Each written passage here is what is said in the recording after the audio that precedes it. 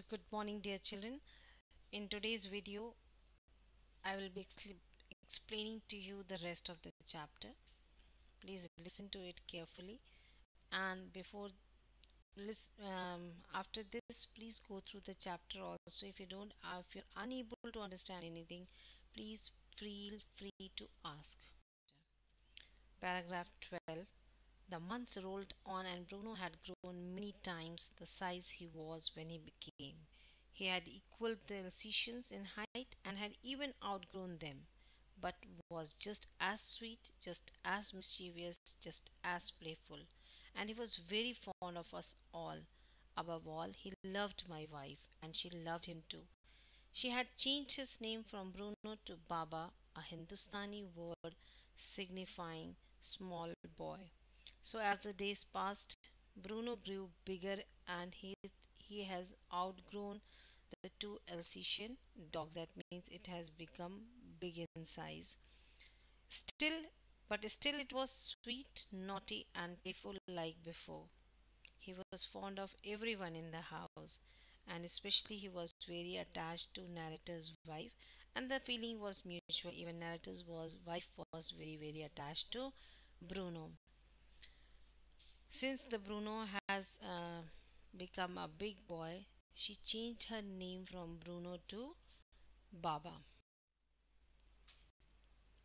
And he could do a few tricks too. At the command Baba wrestle or Baba box, he vigorously tackled anyone who came forward for a rough and tumble. Give him a stick and say, Baba, hold gun, and he pointed the stick at you. Ask him, Baba, where's baby? And he immediately produced and cradled affectionately a stump of wood which he had carefully concealed in his straw bed. Concealed means hide. But because of the tenants' children, poor Bruno Baba had to be kept chained most of the time. So Baba, as he has grown, he has learned some tricks also. When he was ordered the commanded Baba wrestle a Baba box, he would wrestle the person and overpower him. When commanded Baba hold gun, he would point a stick at the person as if he is ready to shoot. When asked Baba where's the baby, he would take out a piece of wood and cradle it affectionately like a baby, as the human beings do. He also used to take out like a human being hold the baby. In the same way, he used to take out a stick and start cradling that stick like a baby. He had hidden the piece of wood under the straw bed. As he had grown big, he was chained because he could be threat to the tenants' children, and the tenants' children were quite afraid of Baba as he has grown in size. So all the time he has to be put in. Then my son and I advised my wife, and friends advised her too, to give Baba to the zoo at Mysore. He was getting too big to keep at home. After some weeks of such advice, she last consented. So the narrator and his son both advised his wife to send Baba to a zoo because he has grown in size. When his wife was advised so by the friends too, she agreed, and then finally after the friends told, the son told, at last narrator's wife agreed to send Baba to zoo.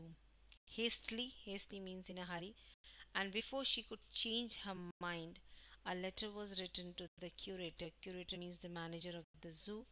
Did he want a tame bear for his collection?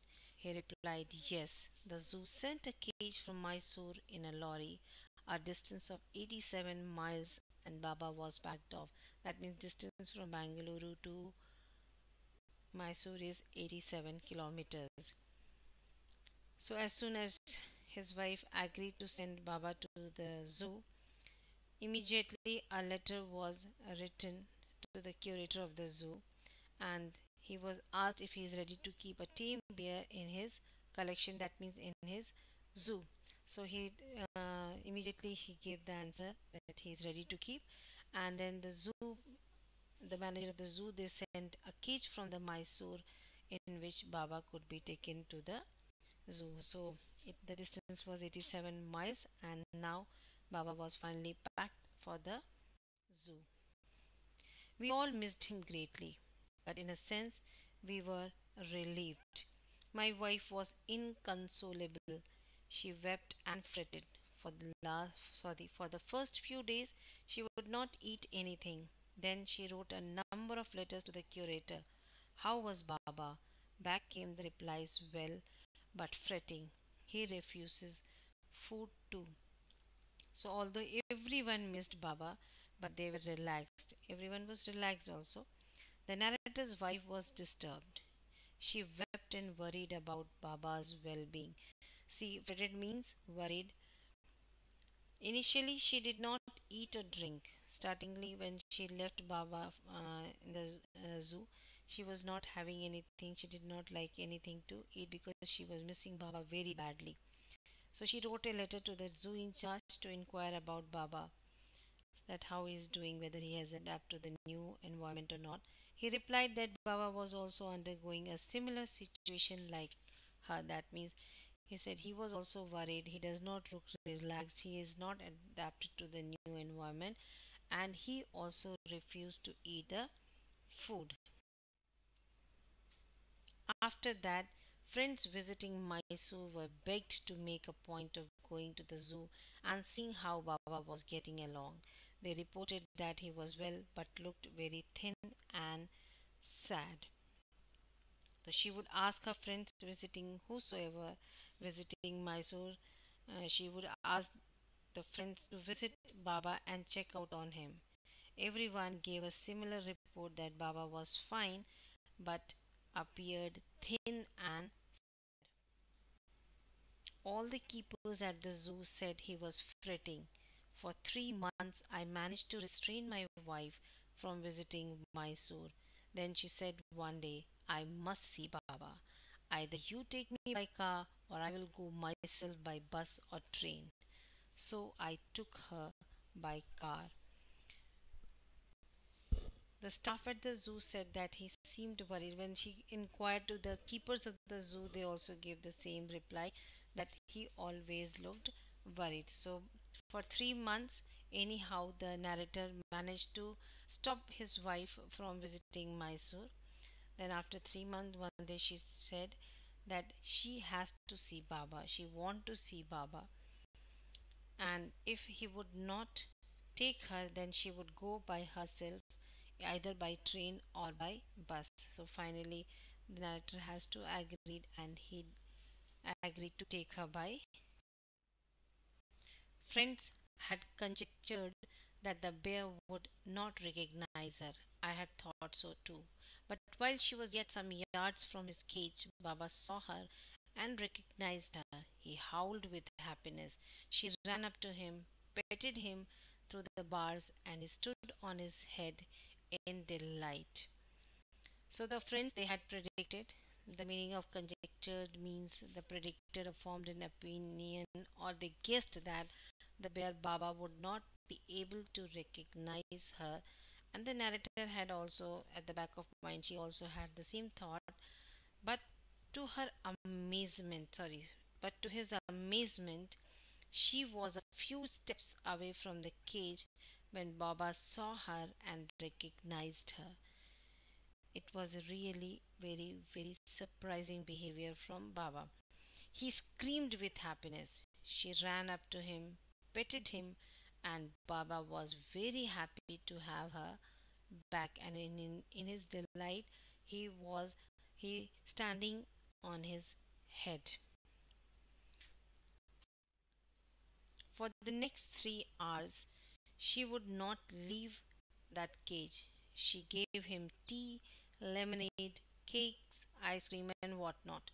Then closing time came and we had to leave. My wife cried bitterly. Baba cried bitterly. Even the hardened curator and the keepers felt depressed. As for me, I had reconciled myself to what I knew was going to happen next. So, for the next hours, she was sitting near him. She gave him whatever Baba loves, that tea, the lemonade, cakes, everything which Baba used to love it. Then finally, the closing time came, and narrator's wife, she started crying bitterly. Even Baba started crying bitterly. The managers of the zoo, the members who used to look after the animals, all were feeling very sad seeing the scene, seeing this plight. They all were very, very sad. As for me, and the narrator was now very much sure that what is going to happen. Oh, please, sir, she asked the curator, may I have my Baba back? Hesitatingly, he answered, Madam, he belongs to the zoo and is government property now. I cannot give away government property. But if my boss, the superintendent at Bangalore, agrees, certainly you may have him back. So she was just pleading to give his Baba back to the manager of the zoo. But he said that he just told her that since now Baba is government's responsibility, because all the zoos of the country is government comes under the government, it's a government property. So since the zoo was under the government property, he said, I cannot give you. For this you have to take the permission of the superintendent of Bangalore, and if he is ready and he gives the permission, they will give Baba certainly back. They followed the return journey to Bangalore and a visit to superintendent's bungalow.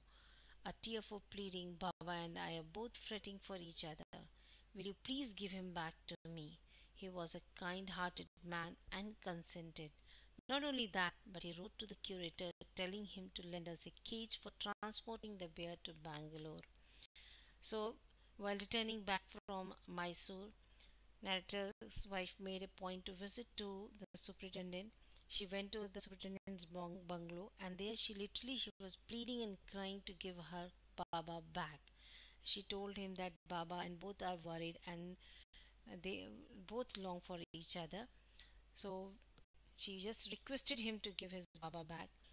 And since superintendent was very kind-hearted man, he agreed. He gave the consent to take Baba back, and not only that, he wrote a letter to the curator and asked him to arrange for a cage so that Baba could be sent back to Bangalore.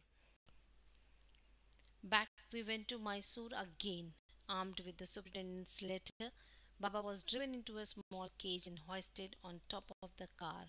The cage was tied securely, and a slow and a careful return journey to Bangalore was accomplished. So, again from Bangalore, they went to Mysore with the superintendent's letter, and then Baba was put in a cage, and very carefully the cage was tied on the car, and then they covered their journey from Mysore to Bangalore very carefully and very slowly.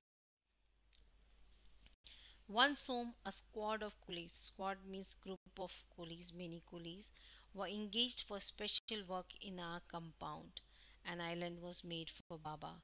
It was 20 feet long and 15 feet wide and was surrounded by a dry pit or moat 6 feet wide and 7 feet deep. So, as Baba could not be kept inside the home, so the squad of coolies, people, they were engaged in the narrator's compound to make an island for Baba, and the measurement of it was 20 feet long and 15 feet wide, and was surrounded by a dry pit. If you have ever been to a zoo, you must have seen that. Um, you see it from the net, right? And from the net you can see an island type, a circular kind of island is made, and then a pit is made so that the animal cannot come out and it could not attack the people, right? So in the same way, a dry pit was made, and that pit was 6 feet wide and 7 feet deep. A wooden box that once housed fowls was brought and put on the island for Baba to sleep at night. So, a big box that was once housed fowls means in which the bird or chickens were kept. That particular big box was brought and it was kept on the island so that Baba could sleep in it. Straw was placed inside to keep him warm, and his baby means one stick, bamboo stick, or the gnarled stump along with his gun. Then a stump was given to him with which he used to make it a gun. The piece of bamboo, both of which had been sentimentally preserved since he had been sent away to the zoo, were put back for him to play with. So, all the items with which Baba used to play, all those things were kept on the island so that Baba could continue playing with that.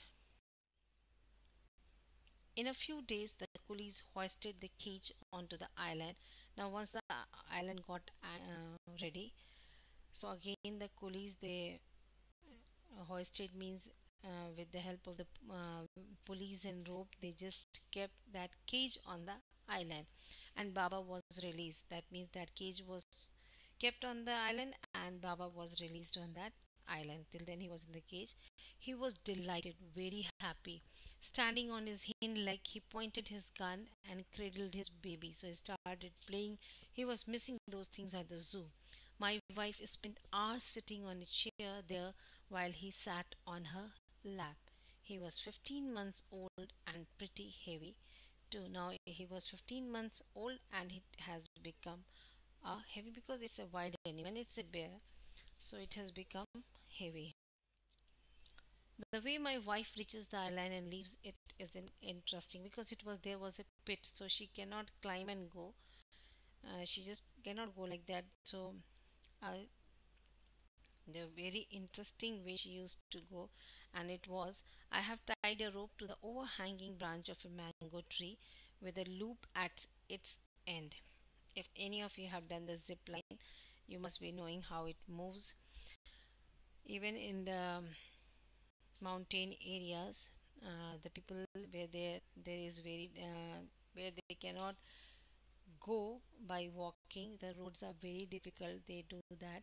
They just tie the rope and they keep a wooden kind of thing, and on that they sit and then they just move it. So in the same way, there was he just tied a rope in a mango tree and then he made a loop at the end of it.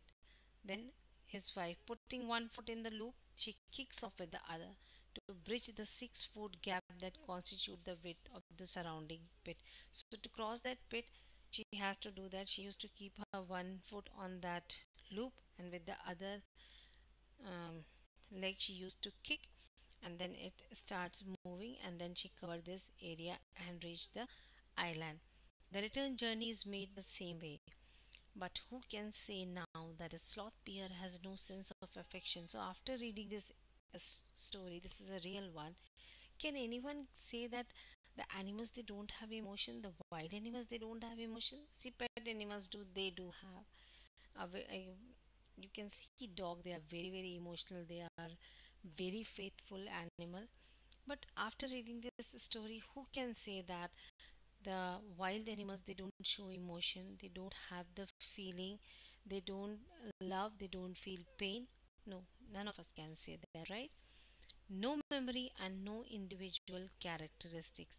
So see, people say that the wild animals or the animals they don't remember their masters, or they don't remember anything, they have no emotions. But see, after reading this story, we can see that it has affection. How much affection he had with narrator's wife, even with the family members. No memory, no, it has a memory. That's why he was able to recognize narrator's wife after 3 months. Then, and no individual characters, it had a individual characteristic. So with this we come to the end of the chapter. This chapter teaches us, what does it teach us? It teaches us that animals too have emotions. They too are living being and they should be treated like that only. They should not be created कि animal है इनको मारो इनको कुछ भी करो. Many a times we see children just for fun they beat the dogs and many things. See, when you just burn the crackers, see the condition of them, but we hardly realize those things because our fun is important, right?